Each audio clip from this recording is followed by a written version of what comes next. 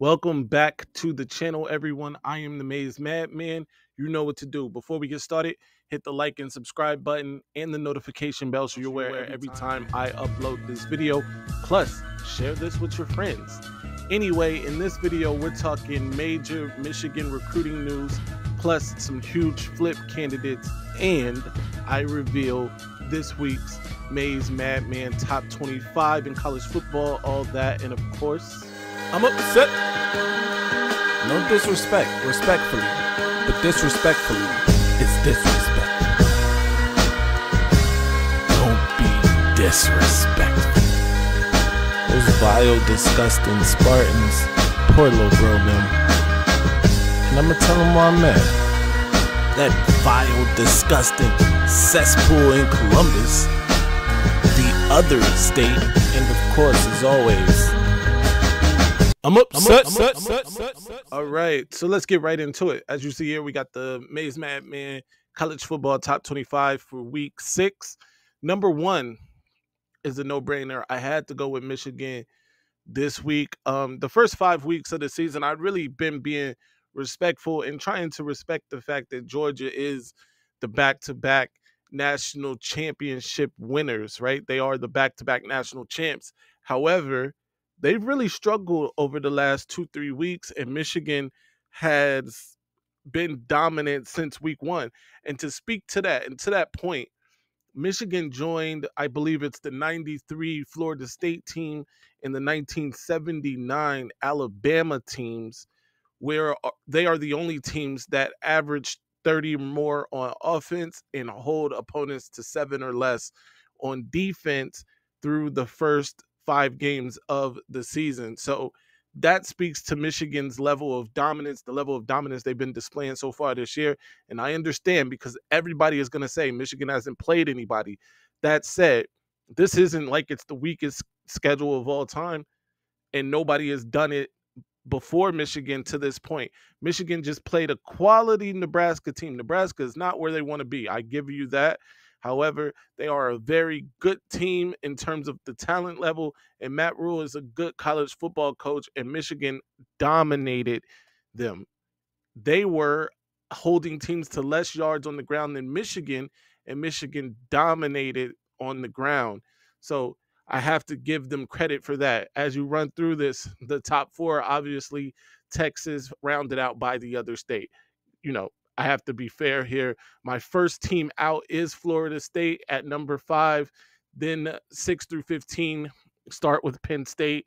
They've looked solid.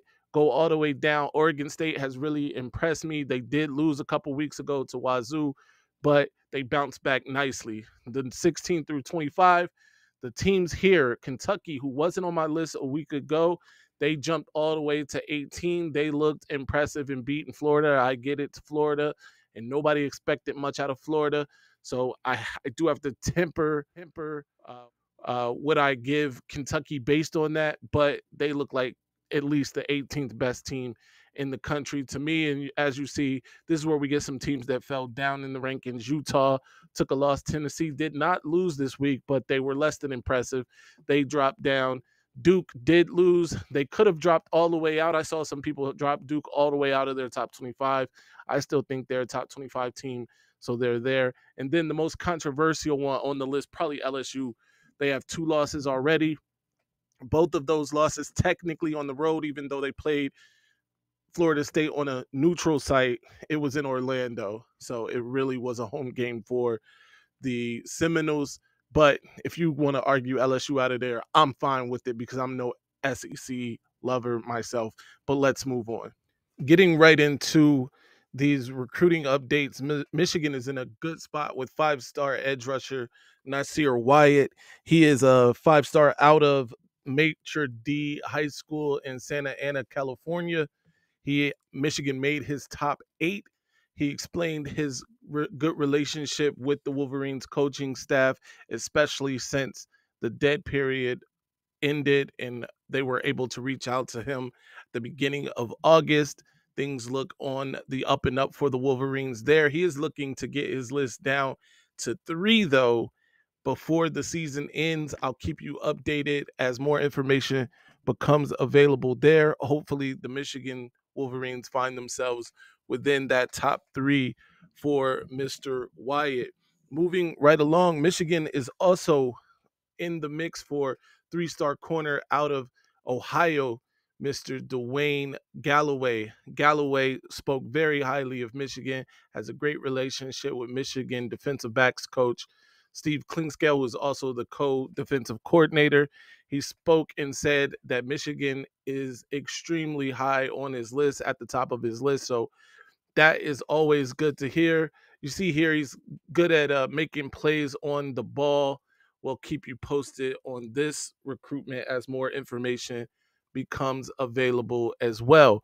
Moving right along, this one I think is the most important update of these updates that I'm giving today, and that is Nitro or Nitarian Tuggle. He is teammates with three-star corner out of the state of Indiana, who is also a Michigan commit, Josiah Edmond. Both of those guys, Josiah Edmond and Nitarian Tuggle, are teammates on Northwood's high school football team in Napanee, Indiana. You may remember Nitro was really high on the Wolverines before he ultimately committed to the Georgia Bulldogs. That being said, he's been showing some signs of having some interest in Michigan, and the coaches are still in contact with him, including Klink, including Ron Bellamy, still keeping the overtures or making the overtures to Tuggle. This one looks like it could be a serious one in terms of being in play for Michigan to flip him from Georgia. Georgia did suffer another four-star decommitment at the same position, though, last week. So I'm not sure if that moves, the needle at all for Tuggle, whether in a good way or a bad way. That's less competition now at Georgia, but at the same time, can't be that great of a situation if guys are decommitting. Who knows? It could work either way for Michigan, but I do know for their part, the Wolverines are trying hard to flip Tuggle, and he is great friends, and I mean almost best friends with Josiah Edmond. So that could work in the Wolverines' favor as well. Moving right along, a name that you guys know really well, Jordan Shipp, four-star wide receiver out of Providence Day School in North Carolina. He is another flip candidate for the Wolverines.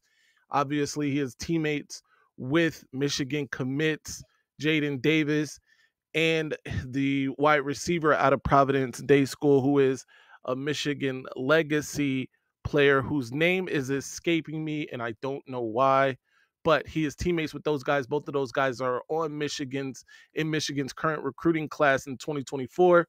So Michigan has kept the door open with Jordan Shipp. He's kept the door open with Michigan. North Carolina Tar Heels. The Tar Heels is who he's committed to right now, but we'll see how this plays out as things progress as the season progresses. Rather, North Carolina not looking particularly great, but the same can be said for Nitarian Tuggle and Georgia. Georgia not looking at their best, but they are undefeated. They continue to win. So we'll keep you updated as more information becomes available. And finally, four-star, according to On3, Deshaun Warner. He is currently a Kansas commit, but Michigan has been in contact with him, and it looks like they will get a visit as soon as this month. So that is a beautiful thing. He is a 6'4", 215-pound edge rusher, and of course, Michigan lost two defensive linemen in the Smith twins and another edge rusher in Elias Rudolph. So this would be great in terms of Michigan, re-upping that position. We'll keep you posted as more information becomes available for this as well. Before I get out of here, be sure to like, subscribe, share as always, and stay angry, my friends. Before that, check me out tonight. I'll be live with Week 0 at 10 p.m. Eastern Standard Time. So be sure to check that out and let me know. Follow me everywhere at Maize Madman. Let me know what you think of this week's Top 25 Until next time, follow me everywhere at Maize Madman. And until next time, stay angry, my friends. I'm upset. Ladies and gentlemen, this might be our best season ever. My ratings, they're about to go to the roof. All right, now I'm gonna calm down, son. I just don't get that all that Maize and that lock and all that. I just don't get it, son, for real. Just calm and how down. the